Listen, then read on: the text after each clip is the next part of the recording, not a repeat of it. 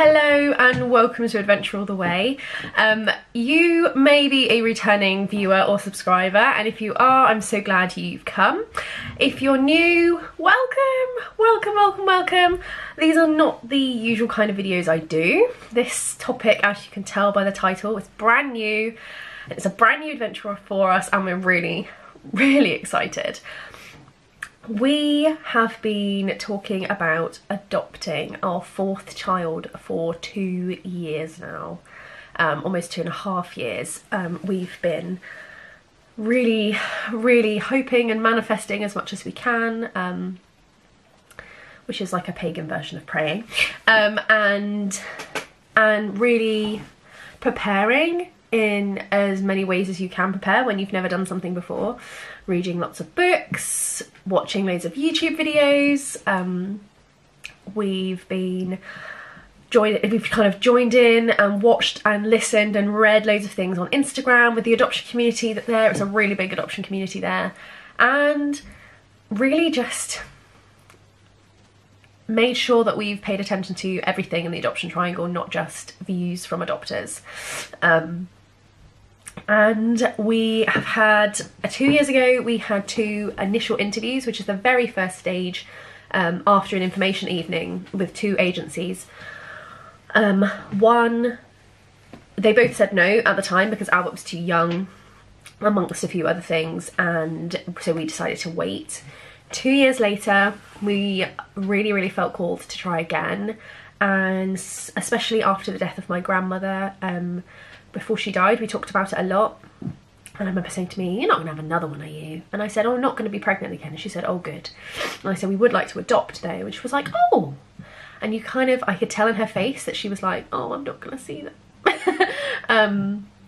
But she was very supportive and very passionate about it, and that kind of drove us forward. Like, she would want us to do this. This year is the year.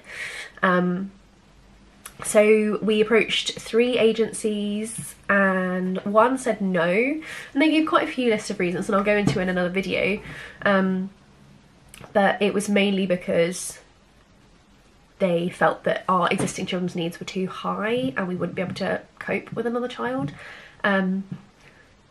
It was based on lots of assumptions, I think, rather than actual evidence, but the evidence that they did have did suggest that, because that's what they saw when they came to visit us, and they visited us, they did a Zoom call with us, and then they visited us with the children. And I get it, these evidence they were presented with, they couldn't say yes, but it was really disappointing. Another agency said wait 6 months.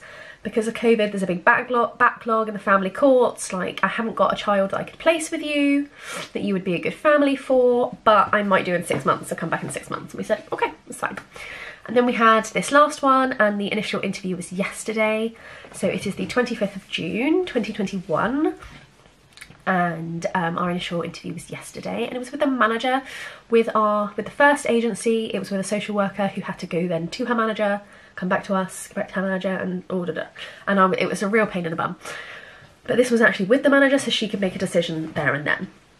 So we had this initial interview, and we had an information evening with this particular agency back in November, I think. Yeah, November. And at that point, we were kind of hoping to proceed straight away, but at that point, my grandmother was still kind of chugging along, and we didn't know when she was going to die. It could have been tomorrow, it could have been 6 months from then, so we were just like, well, we can't put our lives on hold forever. And then in December, she started to get really ill, and I said to them, look, we need to hit pause on this, hit the brakes, because I can't deal with them both at the same time. And they said, no, that's fine. So they contacted me again in January, and she had then died, as you guys know because you saw the video, and you know I was AWOL for a bit. And I said, yeah, this just happened. I'm not in a good place right now. I'm gonna have some bereavement counselling, and I need some time, and then I'll come back to it. So then we spoke to them again at Easter, and I said, around March, April time, and I said to them, look, we've got our 4th bedroom, done. We're just finishing up some DIY. I'll be in touch.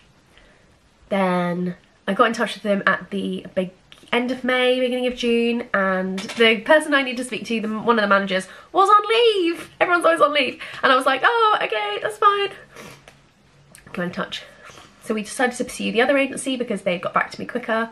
Although then, as you know, that's, as I just said, like that didn't go well, and their timescales, they took 3 months from the first initial meeting to say no, which was painful, painful waiting. Just being in limbo, like, well, we can't plan anything for the end of the year because we don't know whether we're going to be doing the adoption process or not, and it was really annoying. So yes, that was about 10 days ago that happened, and then we had this initial interview yesterday. So I just realised I brought 3 journals to show you, but I didn't actually bring the one that has the list.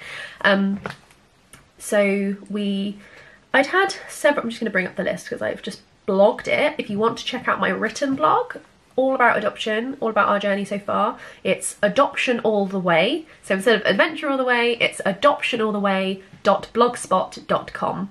I will put the link in the description if you would like to read. I'm not the best writer when it comes to blogs. I'm more of I like fiction writing, I like creative writing, but yeah, it's factual, and maybe I may put more information in there and I won't like waffle quite so much. So sorry, I keep sniffing. I haven't taken an antihistamine this morning and my allergies are playing up. So the first thing she asked about, I've got the blog here, so I'm just going to read it as notes. The first thing she talked about was our house, and she was under the impression we still had 3 bedrooms, and I was like, oh no, we have 4 now, and she was like, oh yay, that's great. She was really, really kind and really enthusiastic, and unlike the previous agency, I did feel like they not had it out for us. That's not what I was thinking, that just popped into my head. They already had some assumptions that they'd made, and I didn't think they were ever going to say yes. They were like, we were just a no for them. They had to be thorough, but we were a no. Whereas I didn't feel like this with her. I felt like she was very positive. She also helps us. She knows people who are home educating, and she knows that it's good, so that helped. But yeah, so she asked about the house, especially the bedrooms. She wasn't aware that we'd built the wall to make a 4th bedroom. And that was a happy surprise. She talked about our area, what do we like to do in the area, and we said, oh, we like to go to Ballard Lake. Sorry, I'm going to try and stop sniffing. We like to go to Ballard Lake, we like to go to Great Wall Copse, as you've seen in our wildflower video. We like to go to the beach. Well, the kids do. I hate the beach personally, but I take them there. And we like to go into the forest, we like to be at our paddocks and go off into the forest there, and we just like being outdoorsy and in the fresh air. And I said about the library and the parks and all that sort of thing. And then she asked about our horses. She gave us our condolences for losing Obi last year, which was adorable. And we talked about the pets in the home, what kind of breeds they are, and a little bit about their temperaments. Then she moved on to our relationship, how long we've known each other, which we've known each other since we were small children. So we've grown up together. We've always known each other. I don't remember neither of us remember the other not being an important person in our lives. So that's an email. So that was, and she was like, oh, so cute. And then how long we had been together in a relationship and how long we've been married, which is kind of, it's only like 11 months between our anniversaries of getting together and getting married. So then she asked about our family, especially those who are close to us, and are part of our physical support network. So we've got my parents on one side of town, on the other side of town where we are, and then we've got Phil's parents close by, and my sister lives a little, kind of a couple of towns over, and Phil's family are a bit more spread out, but you know, they're there if we need them.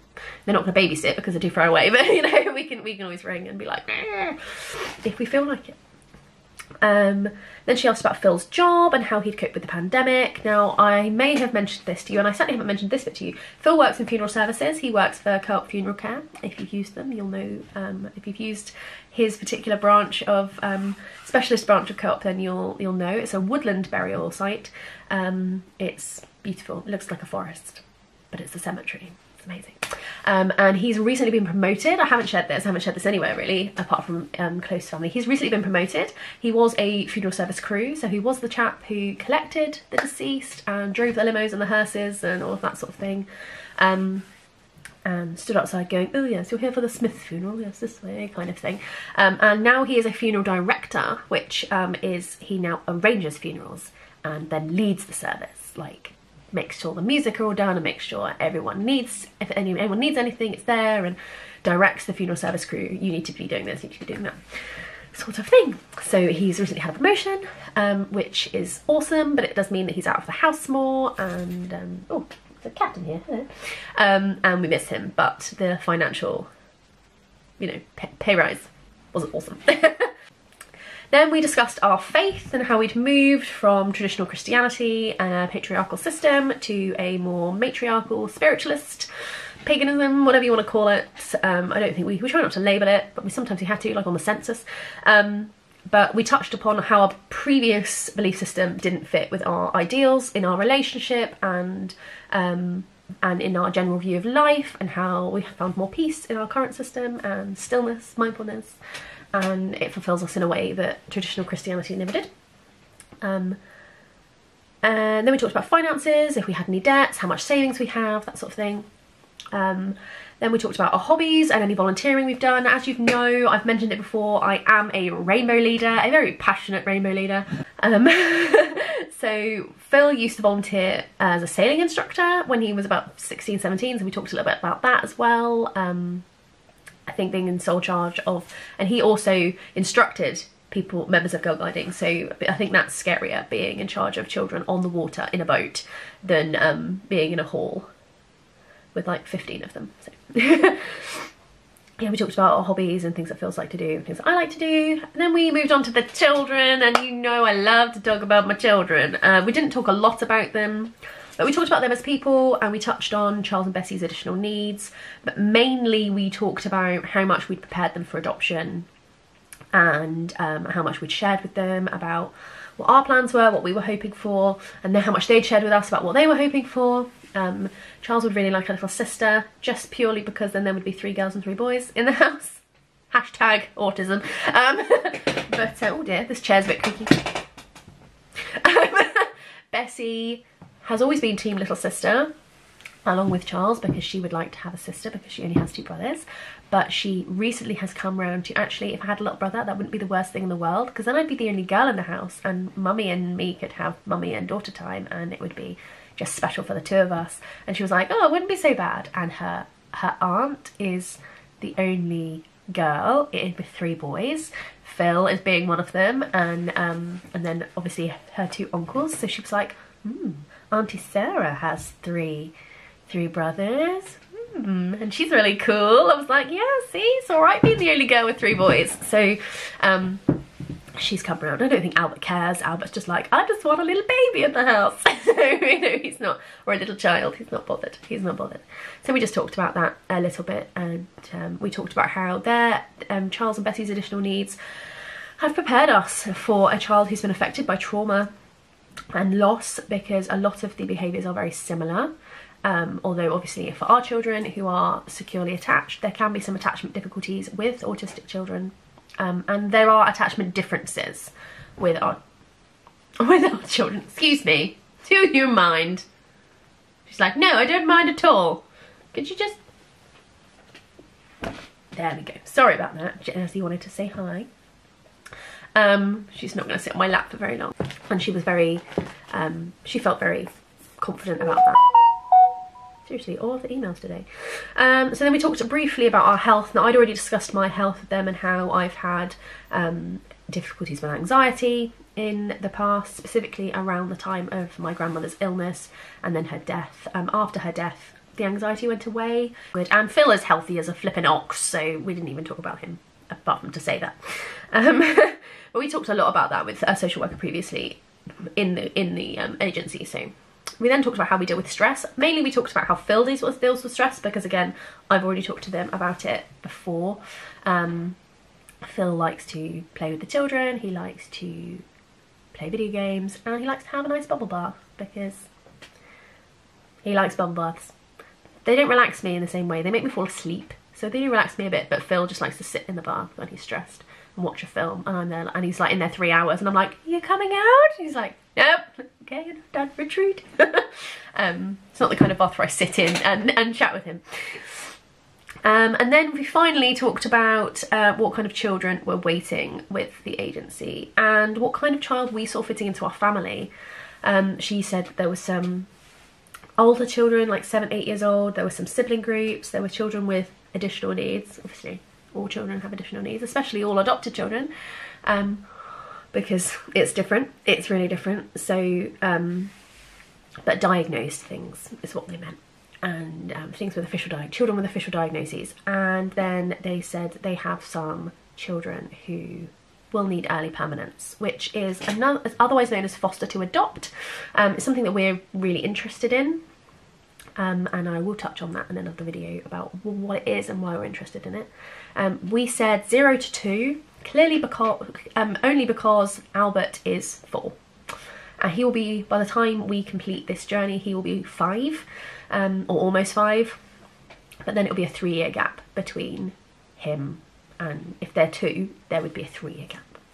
And we have 2 years between Charles and Bessie, which was really, really tough, and sometimes they feel like they're the same age. And then we have 3 years between Bessie and Albert, and that is a better gap for us. We liked the 3-year gap. Bessie was big enough to cope with and understand, Mummy has to feed the baby right now, Mummy has to do this with the baby right now, and or can you help me with the baby? She was old enough to get that, whereas Charles just wasn't. He was a year and 11 months when Bessie was born, so he was just like, I don't care. Yeah. But yeah, so obviously if we got a very young child, there would be more like a 4 or 5 year gap, and that's okay with us. So and we said that the children had asked for a sister, but they don't really mind. As I said, they've kind of gone round to, it doesn't matter which team we're on, because having another child in the house is just amazing, and they don't mind anymore.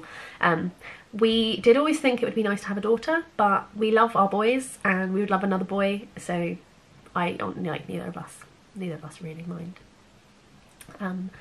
So we discussed if we were happy to explore early permanence, as I said, or foster to adopt, and we said very passionate about it. When we first heard about it, we were like, what? My heart, how would I deal with what if they came to us and we were fostering them and then we had to hand them back? Like, how would we deal with that? And we actually took it to the children and said, what do you think? And they were like, what do you mean, what do we think? That sounds like a really good idea. That sounds like it's the best thing for the child. Why are you worried about it? And I was like, oh, I was worried because it would make me sad, or it would make you sad. And they were like, well, yeah, it would make us sad, but that's okay. Like, we can feel sad and then we would be okay. And I was like, oh. I think sometimes we can be so consumed with make sure our children are happy that we don't think about, they need to be sad sometimes. They need to have hardship. They need to have some strife. Otherwise, how are they going to test their strength and their courage? Obviously, you don't want them to have ridiculous strife. That's a horrible experience, but they do need to have some adversity, because the perfect life is not going to do them any favours. Something that Will Smith said in one of his Red Table Talks recently, actually, is that, you know, you need to have some adversity, otherwise you're not prepared for the real world. So overall it was a really positive meeting, and our one question we had was, what is your answer? Because with the other agency, as I've talked about in my written blog, if you've read that, and as I said earlier, it took them 3 months to go, no, not at the moment, and it was very disappointing. Mainly because it took so long, because we were in limbo for like 3/4 of the year. So we decided ahead of this meeting that we would ask her, can you tell us what your recommendation is going to be? And she said, yep, I'm the manager, so I don't need to go back and check with anybody, I can just say now. And then she was very happy for us to put forward a registration of interest, which is an application form, essentially. So she's going to finish up her report, as she did on us. She's going to send it to us for us to check, correct anything if it's wrong, fill in the application form and send it back. I was like, ah! I was trying not to, when she said it, I was like, yay! I was trying not to just like burst into hysterical joy and jump up and down. But afterwards, once we got off the video call, I was like, oh my gosh! And then just like, ah! and cried, and Phil got a bit teary as well, and I went and rang my best friends or texted them and was like, ah. So this was our first adoption vlog, the initial interview. I'm really glad that I get to share this journey with you, and I can't wait for the next video. Stay tuned. These videos will come every single Wednesday, and I will talk a little bit about, I will update you, I will talk about what I'm doing, and you can see the journey firsthand. Thanks a lot. Bye. Hello, welcome back to Adventure All the Way, the Adoption Diaries. So these are a series of videos talking about our UK adoption journey as it happens. We're not doing vlogs after the fact, we're doing them right here, right now. If you haven't checked out my written blog, it's adoptionalltheway.blogspot.com, and the link is in the description.